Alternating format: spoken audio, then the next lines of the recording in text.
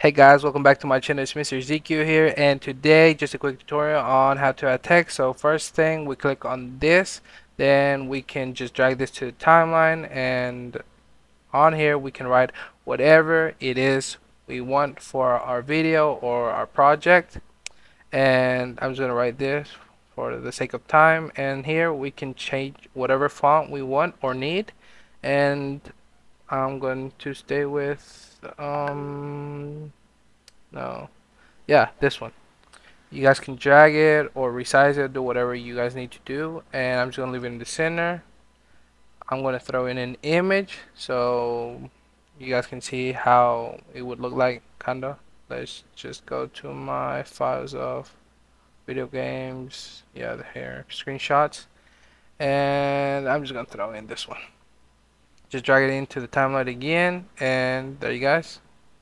You guys can see the text didn't disappear or anything else that people have been commenting that they have problems.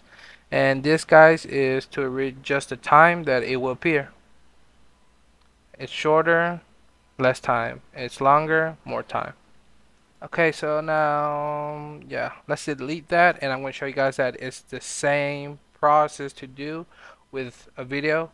I don't know why many people are having trouble with this, because maybe it's because it's beta mode, but okay, I'm just going to drag in this Fortnite video again, and the same thing, guys. If it's shorter, it will appear less time on screen, and if it's longer, it will appear more time on screen.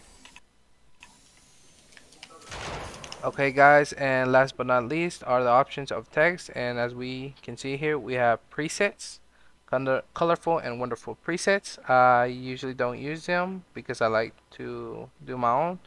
And here we have, yeah, I think it's rotation, but I really don't use it. And this is resize. So you can turn it on, you can turn it off. This is opacity, same thing. And these are to make the words bolder. You can also pick the color. I usually leave it off. This would be to refill background.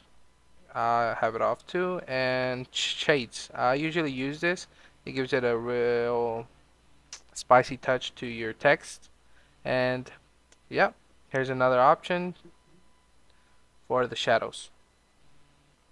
Anyway, that would be the end of the tutorial. Hope you guys enjoyed it. Like and subscribe. And anything else, leave it in the comment. Peace out.